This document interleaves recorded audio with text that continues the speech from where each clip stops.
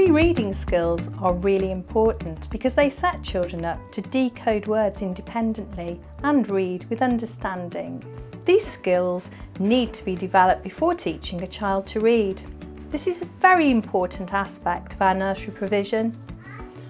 There is no better way to introduce reading by reading stories to the children themselves. Children will extend their vocabulary by talking, sharing ideas, discussing a question, listening to others and exploring their interests. When developing those essential pre-reading skills, it's important to encourage the children to read to each other from books of their choice and talk about random pictures. So providing the children with a language-rich environment full of stories and books is key to creating a lifelong love for reading.